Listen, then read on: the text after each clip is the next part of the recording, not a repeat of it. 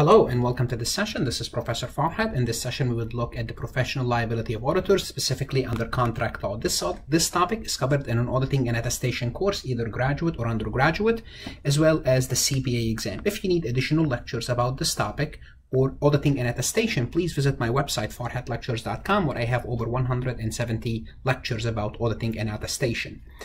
So an auditor can be legally liable under three different laws: contract law, which is the least concern for auditors, which we will discuss in this session, common law and federal statutes, specifically 1933, 1934, and those what you're going to be responsible for in a typical undergraduate course, as well as the CPA exam. Now also, maybe a little bit of Sarbanes-Oxley and RICO, we'll talk about them later on. But in this session, we're going to be focusing on the contract law. So when does the auditor violate the contract law? When does it violate the contract law? Guess what? When the auditor fails to meet the terms of the engagement. Where do we find the terms of the engagement? Well, hopefully you all know the terms of the engagement is found in the engagement letter.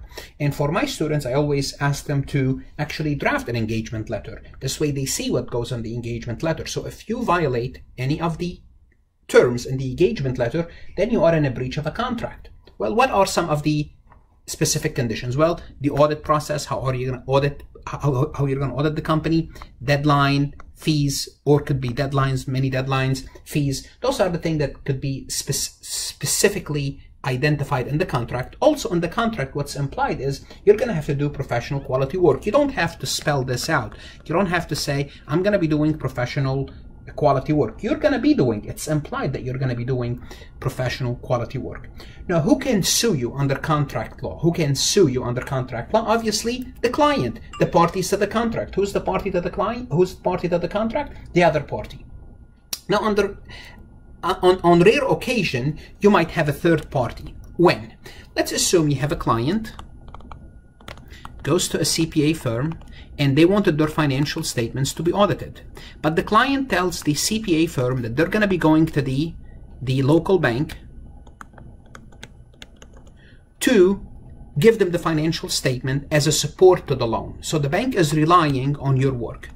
Well, if they explicitly state that those financial statements are being used to support a loan application, then guess what? The bank could argue that they are part of the contract. Okay, this doesn't happen very often, but it could happen legally. Okay, when I was in audit, when I was an auditor, most of the work that we did for our client, because we dealt with medium-sized businesses, what they wanted is they wanted their financial statements to be audited. So can they take the financial statement to the bank in support of a loan application? Okay, that's fine, but seldom that the bank will be involved as a third party. They could argue, but we're not going to go into this. But keep in mind that you could have a third party involved in a contract law other than the client themselves. Okay, so what are the causes for suing you under the contract law? So we know who the parties are, but what are the causes? Well, the first cause is you failed to complete the work engagement within the agreed upon time specified in the engagement letter. You told them, I'm going to be done, let's say,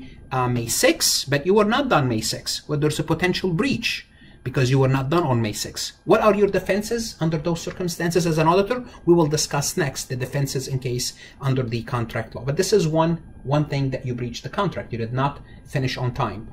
2, you withdrew from the engagement without any sufficient justification.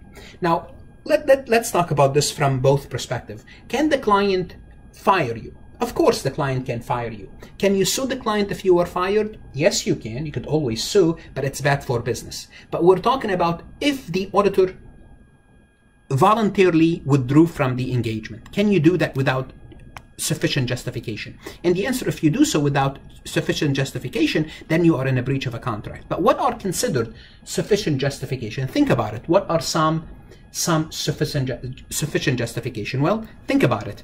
Okay? What if the client is dishonest?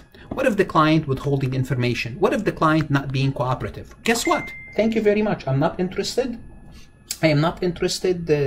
I'm not interested in working for you because you are dishonest and you don't want to associate yourself with a dishonest client. So that's one reason, which is a justified reason. Or you're asking the client for documents for access to the assets, and they're not giving you, they're not being cooperative. Okay, going to Florida because you had a bad winter on the East Coast is not a valid reason to withdraw from the engagement. So if we had a bad winter on the East Coast, and guess what, as an auditor I decided to go to Florida early this year, I cannot do the audit. That's not a valid reason. Okay, also causes for suing you is violating client confidentiality. Remember, we have specific rules for confidentiality.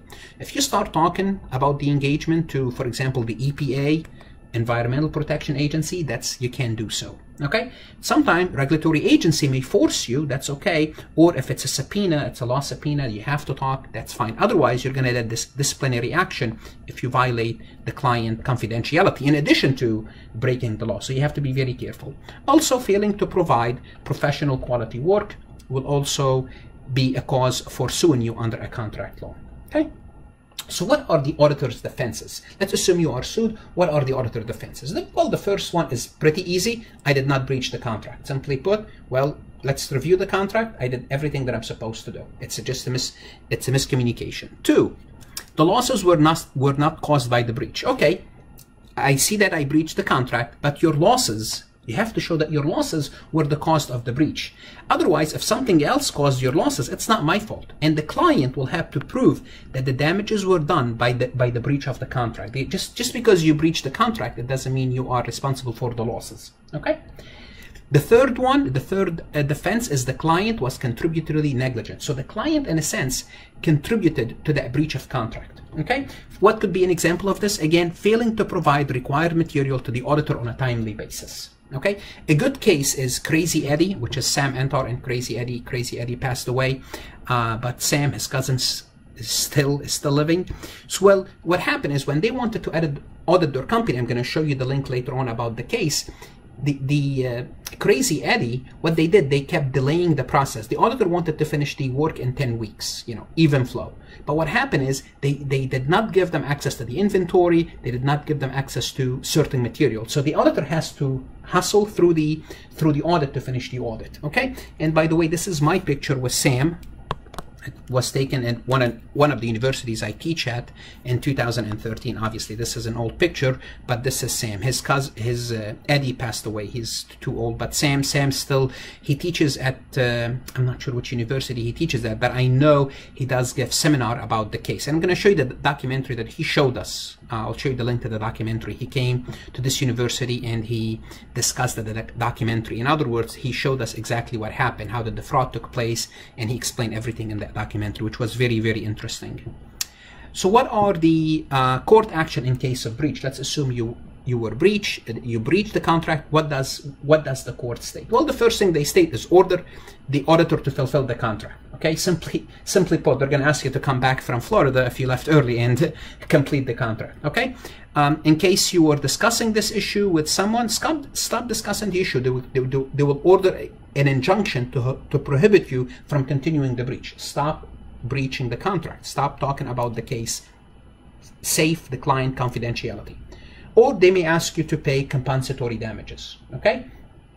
Now, breach of contract don't make it to the news often. Now, think about it. Why? Because the breach of contract, it's between the auditor and the client. So there are limited parties involved in the contract, and usually limited parties and the dollar amount involved, relatively small. It could be millions of dollars, but if you really think about publicly traded companies, you can't even compare them. So that's why breach of contract, you don't hear about it a lot in the news, although it exists. It happens, but it's not news. It doesn't make it to the national news. Now, this is a documentary. This is not the one that I wanted to show you, but this documentary about Crazy Eddie is made by the Association of Certified Fraud Examiners, and just maybe Google Crazy Eddie. Announces the grand opening of a brand new store. That's right, Crazy Eddie's coming to Route 22, Union, New Jersey, this Saturday, March 17th. It's going to be the most earth-shattering grand opening ever. Thousands of free gifts, free T-shirts, free flyers, yo-yos. You know that Crazy Eddie has the lowest prices on anything and everything in home entertainment equipment. Okay. Well, So as you can tell, it is crazy, Eddie, all right? But in this documentary, it's only 12 minutes. Sam talks in the documentary. This is Sam. So, you know, I suggest you view it just for your own good, just to see what happened, how fraud gets committed, what are the motivation behind the fraud, what are the signs of the fraud. And also the documentary that Sam came to discuss with us, it wasn't this documentary, it was this documentary. You can find it under Crime Documentary. I believe it's free. And Masterminds Crazy Eddie 2004. So this is a long documentary, and this is the documentary that he came, he went over, he stopped at several occasions, and he would explain, and we'll have questions. The students will have questions about it. So I strongly suggest you view it for your own mind. And again, as I always say, don't be Jose Gomez, and don't be in the shoes of Sam and Tar as well. Be ethical. That's the most important thing for you as an auditor. You can, you know, once you lose your credibility as an auditor, as an accountant, that's it. You are done. You are finished. So make sure you are aware of this. If you're studying for your CPA exam, as always, study hard.